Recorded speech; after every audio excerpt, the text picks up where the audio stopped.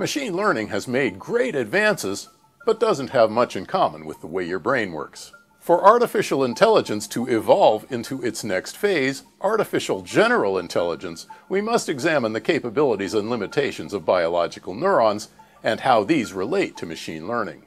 In the previous video, we looked at some of the abilities that neurons excel at. In this video, I'll explore a single facet of biological neurons which so far has kept them way ahead of their artificial counterparts, their incredible efficiency. Future AI. Technologies that think.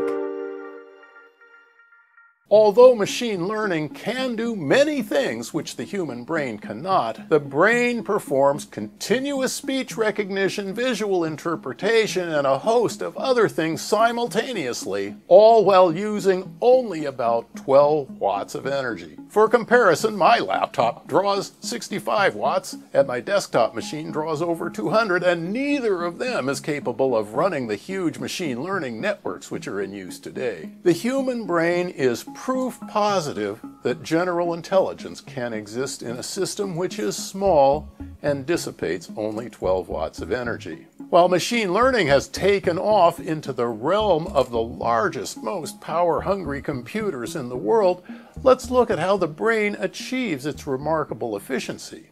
I attribute it to three factors. First, the brain is physical and chemical rather than electronic. Second, the neurons in the brain are really slow. And third, neurons only require significant energy when they emit spikes. While we can use electronic instruments to measure voltages within neurons, their fundamental operation is chemical. Ions are migrating from one side of a membrane to another, and ionic molecules are changing orientation. This is fundamentally different from a computer where electrons are moved about and the charge they represent travels at nearly the speed of light. Obviously, molecules in the brain don't require any external energy at all when they are just sitting there. And the amount of energy needed to get a sodium ion to move from one side of a membrane to another is minute. I mentioned in a previous video in this series that neurons spike at a maximum frequency of about 250 Hertz, and neural signals travel along axons at a leisurely 2 meters per second. If we slowed our CPUs down to a similar pace, they would also dissipate a lot less energy, but likely not as little as their biological counterparts.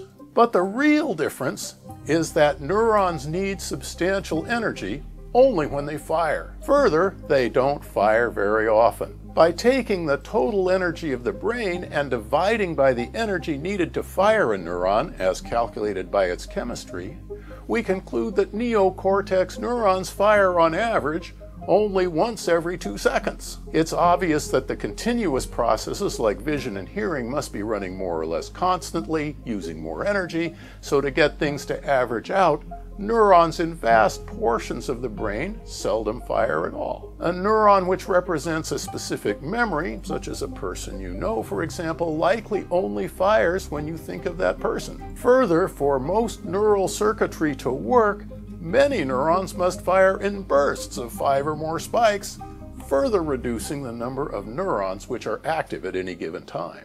The idea that neurons are only active when the information they represent is active is fundamentally at odds with machine learning. Consider neurons representing a gray level at a single pixel, as I showed in the last video. In machine learning, a single neuron fires continuously with its firing rate defining the light intensity. A more efficient and more likely alternative is that 7 different neurons each represent a distinct gray intensity. Only one of them will fire a brief burst whenever a new gray level is encountered. This requires more neurons, but a lot less energy. But there's a further way to think about it. A CPU uses some amount of energy when it's running at speed, that is, not idle or asleep, and it uses this amount of energy largely regardless of the data it is processing. In a CPU, adding 0 plus 0 requires essentially the same energy as adding 12,345 to 67,890. Neurons are different. A neuron representing 0 doesn't fire.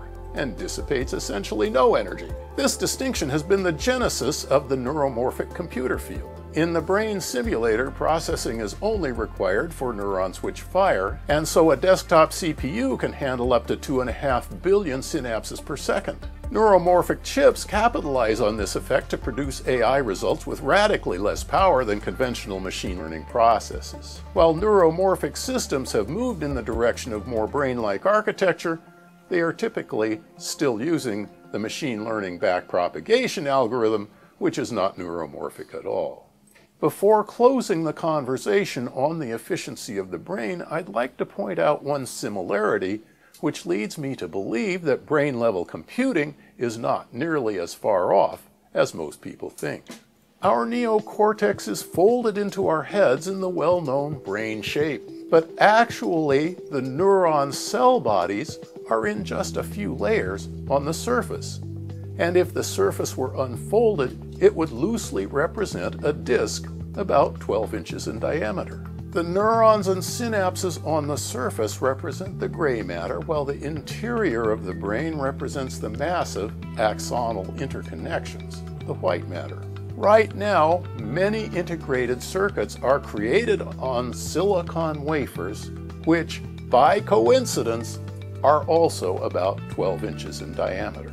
With today's transistor densities, one of these wafers might theoretically contain over 3 trillion transistors. Your neocortex conceivably contains 160 trillion synapses, but these occur in several layers at the brain surface. Today's transistors are substantially smaller than either neurons or synapses, and the process of fabricating multiple layers of components on the surface of a wafer is beginning to gather steam. But these transistors are perhaps 1 billion times faster than biological synapses, so today's wafer of transistors represents millions of times the computing power of the neocortex. While the very real problems of heat dissipation and interconnection are yet to be solved, the idea that an AGI must be in a massive supercomputer is only a first step. To build a computer with brain-level computational power in a desktop or mobile device is well within the foreseeable future. In the final video in this series, I'll summarize the many reasons why machine learning isn't like your brain, along with a few similarities. Thanks for watching. Be sure to subscribe to be notified when more videos in this series are available. And for now, watch this interesting video.